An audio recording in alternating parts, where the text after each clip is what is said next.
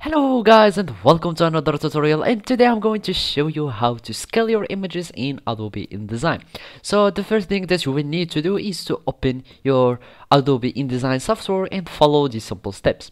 So now to scale our image we will need to import it from our desktop. So basically either you are going to drag your image like this and take it here, or you can just click the Ctrl plus the key in your keyboards and choose your images in your desktop here, search for your image location, or you can just go to the file and click place and you will have the same window. So basically this is my image here and I'm going to just place it here like this, and as you can see now this is my image.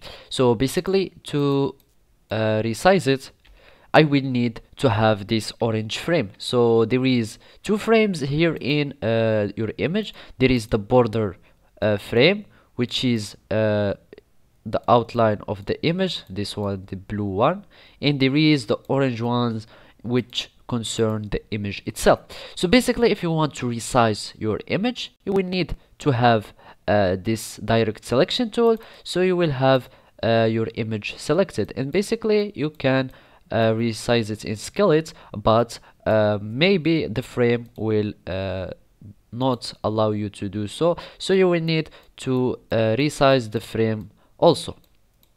Or you can do another operation, which is scaling your image and your frame simultaneously, so you will have the resizing and the scaling that you will want. So basically to do so you will need to select your image. As you can see I am just selecting my frame because it is colored in the blue, and I'm going to click on Control and I will have the resizing as I want like this. I can scale my image however I want without having the frame or the image scaling differently.